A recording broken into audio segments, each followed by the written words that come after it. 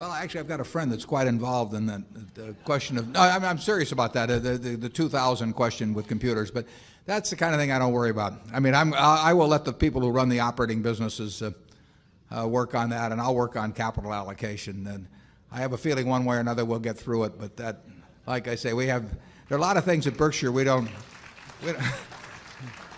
spend a lot of time on a lot of things at headquarters that other companies have whole departments on.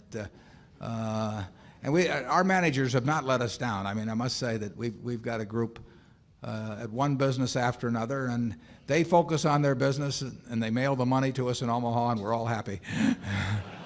Charlie? I have the feeling that our people will be quite good at keeping the computer systems in order and with backups. I also have the feeling that few companies could handle a big computer snafu better than we could.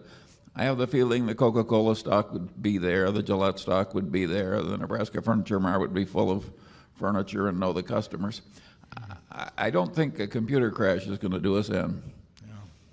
Yeah. You're correct, though, that is a problem for the computer world. But as Charlie says, it'll hit other people a lot harder than it hits us.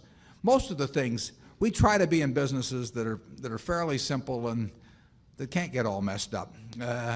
And by and large, I think that we've got an unusual portfolio of those. And when it gets to our investees, they're going to worry about those problems themselves.